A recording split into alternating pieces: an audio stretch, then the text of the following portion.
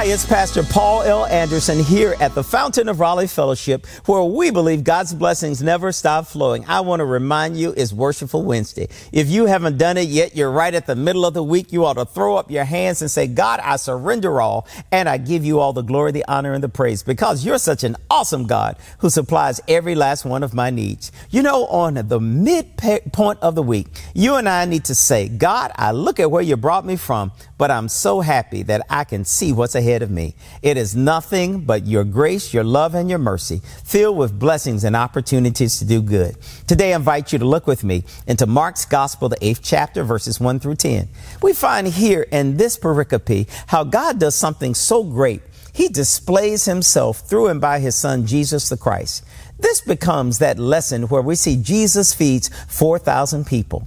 Well, you know, there was a large crowd, just like always. People always followed Jesus. You know, people always ran where there's food. Have you ever noticed that it is amazing in all of what we do by way of ministry, how we always are looking for some place that we can eat?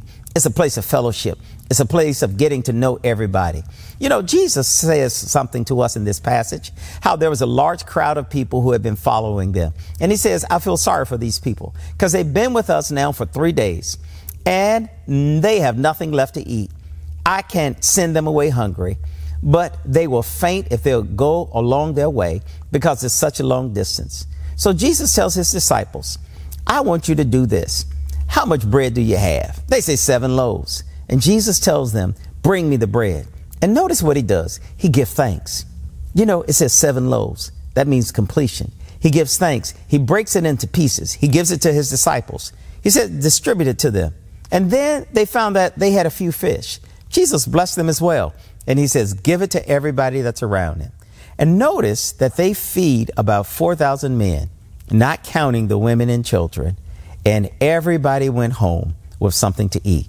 You know, that is so important for us to understand how Jesus looks at us and he has compassion. He knows that you and I need daily bread. He knows that our daily needs have to be met. And for that reason, he does it. He gives us resources, but we must always put the resources in his hands first for him to bless it so that it can be multiplied. I want to challenge you as I challenge myself. Let's give God what he needs. Let's put in his hand our resources. Let's remind ourselves that they are not our resources, but they are God's resources that he has loaned to us that we might do the work he's called us to do. You know, today, as we go about doing the things that God has called us to do, we must ask Jesus, Lord, I put this ministry in your hand. I put this moment of prayer in your hand. I ask that you multiply it, that it might be beneficial, not just to me, but to thousands of people. You know, sometimes you and I, we forget about the little deeds that we've done, how it will impact people in ways that we will never know. That's the reason why God allows us to do work and to do ministry that we can't see the results, because if we do, we'll think we've done it. But little that we know, the ministry that we perform, the gifts that we share, the gifts that we use in ministry touches people's lives, and that it reaches thousands, people that we don't even know, don't even see, and may never see again, but they'll pass it on to someone else. Today, I hope you and I can make available what we have, that others might be blessed, and we can tell everybody, look at what God has done. Well, always know that you're exceedingly and abundantly blessed, and God has a great blessing in store for you, and I look forward to sharing with you again on tomorrow. To sow a seed to the Fountain of Raleigh Fellowship, visit our newly redesigned website, thefountainofraleigh.org, and select Sow a Seed from the homepage. Also, giving has been made easier with the new Fountain of Raleigh app, available now in the Apple App Store and Google Play Store. Download today, select Giving from the main menu, and then follow the directions to complete your giving through Subsplash. Thank you so very much for all of your gifts and donations that you've given to the Fountain of Raleigh Fellowship.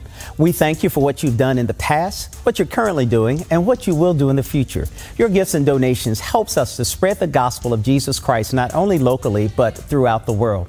Thank you again for your gifts, and may God continue to richly bless you. It is here at the Fountain that we believe that we are exceedingly and abundantly blessed, and may you receive those blessings that God has in store for you.